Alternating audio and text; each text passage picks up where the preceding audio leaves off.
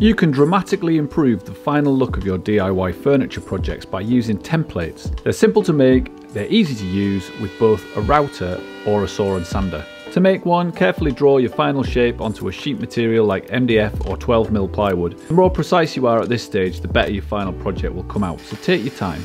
Cut out the template pieces and sand them to their final shape. Pay special attention to anywhere there will be joinery and get a completely flat face. Next, mark your shapes onto the final material with a thick marker. This gives you an outside edge that you can use to rough cut the piece, and then an inside edge, which is the actual final shape. Using a router to trim your final pieces to size will give you a clean and precise finish. Tape or clamp your template to the final material and use a template bit with a washer.